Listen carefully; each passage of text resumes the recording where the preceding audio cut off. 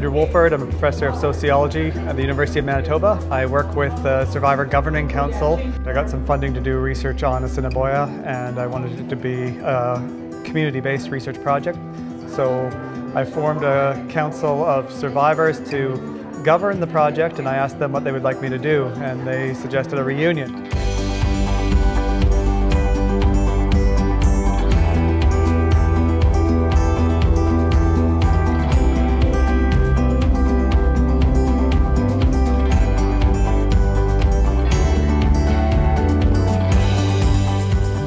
My name is William Kennedy, and I was here at the residential school in Assiniboia.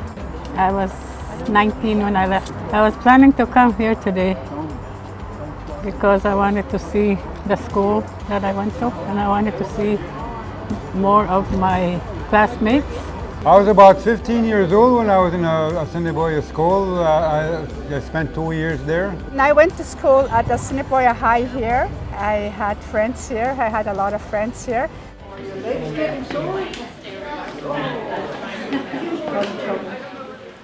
Hockey and dancing. We learned how to dance back there. The dancing. Yeah. We still can. Well, we started off with the tours of the former classroom, where probably a couple 100 to 300 people walked through, had tours. For most tours, there were survivors on each tour providing some of their information, as well as some information about what the building is currently used for. So have you been back here before? I was here last year, Yeah. and then just coming in made me feel awful. But now I'm getting used to it. Yeah. My name is Pigagees. I left my travel in Calgary when I was 7 years old. Then '66 I got transferred here to Assiniboia. I stayed here for 2 years. I lost my language. I lost my culture. I didn't even know my father. That's the experience I had. I mean, I learned contemporary education. But as far as my culture, my language is concerned, it was shot. I don't know, this is just a powerful event, like hearing the stories of survivors, and just crazy what they've been through, and now they're still here and they're still joking around, like laughing and stuff, and it's great that everyone comes together, and yeah, it's good to see. So for this, I had a dream some of the things that have been really powerful here have been hearing directly from the survivors. There have been some very powerful stories that were shared inside of the different spaces that have been set up here, and I think it's really important for these survivors to have an opportunity to share the positive things that came out of this experience for them, often how strong they are, but also to hear from them about how much hope they have for the young people. Let's give it up for Jonathan, everyone! Woo! So I just came off stage, told my story a little, and it made me feel happy that I got to get out what I was feeling on the inside, like, you know, how I felt about the residential schools and all the intergenerational effects it had.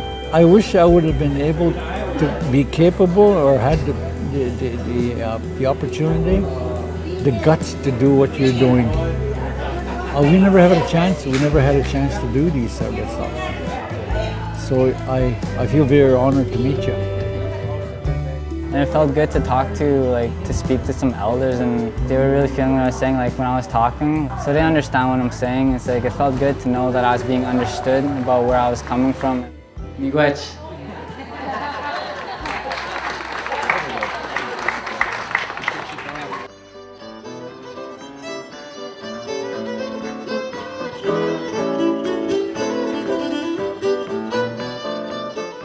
Tonight is mostly about the survivors getting together and catching up and having that time to have a social moment. But there'll be music, dance. I mean, the community here has really provided an excellent dinner, and so much thought has gone into it on their part.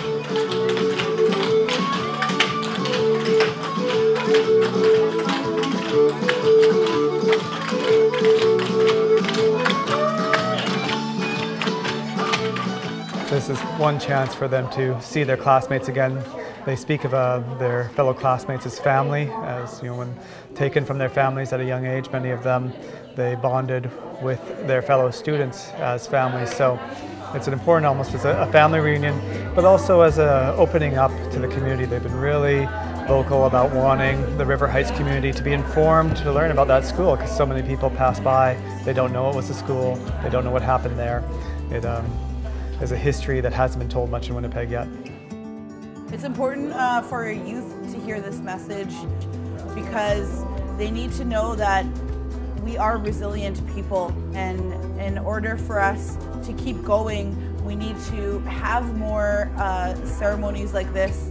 I think reunions like this are important, especially for our Indian residential school survivors, because it provides an opportunity for those classmates to connect with one another. I was happy to see them. I was glad I came. Very emotional. I feel like crying right now. I appreciate meeting everybody and hearing their stories.